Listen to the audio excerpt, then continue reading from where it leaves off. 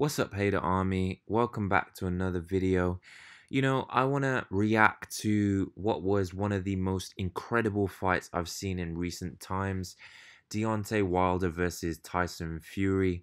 This was edge of the seat action, and everyone was in awe of Tyson Fury's amazing comeback performance.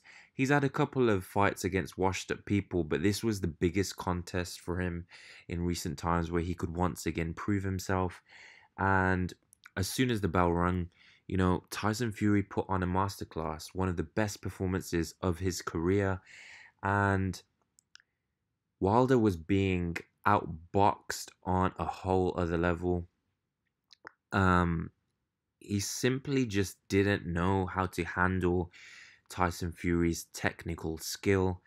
Tyson Fury was confident, he was calm, collected, and he was very consistent up until uh, Fury was, knocked down onto the canvas for the first time mid-fight, and nobody saw it coming. It was really out of the blue, but that's what happens with Deontay Wilder. His punch is so powerful.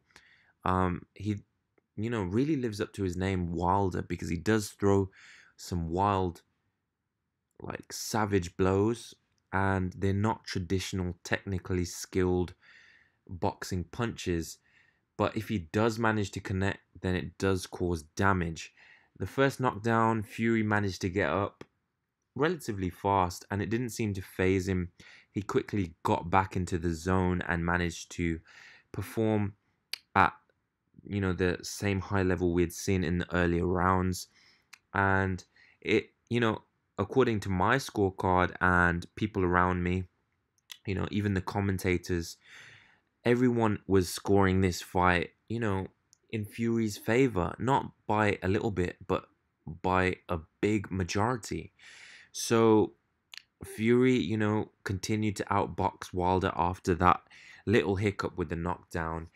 And all of a sudden, boom, 12th round, Wilder manages to hit a huge punch onto Fury, which rocks him, is sending him to the ground. Halfway down to the ground before he hits the canvas, Wilder connects with one more crazy shot, and Fury slammed down to the mat extremely hard, extremely impactful.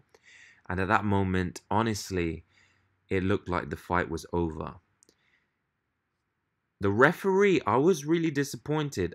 He was very biased, I believe, because as soon as Fury had hit the mat, his count had started immediately, and he was all the way up to 6, like way faster than I've ever seen a referee count. So, I really feel like the referee was siding with Wilder. Anyways, Fury managed to get up at the count of 6. He just woke up and he snapped out of it. Honestly, it was the most amazing moment I've seen in recent times in boxing. Definitely an iconic, legendary moment, a career-defining moment.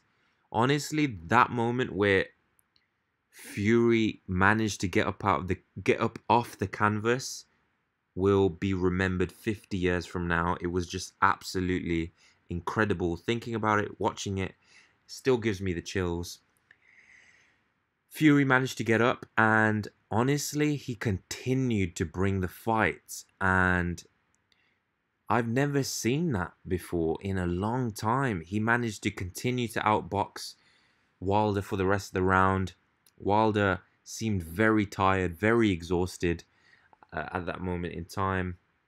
Anyways, the fight came to a conclusion, and the general consensus around myself and my brother, who's a boxer himself, amongst the boxing blogging community and commentators, fans all over the world, was that Tyson Fury was clearly the winner.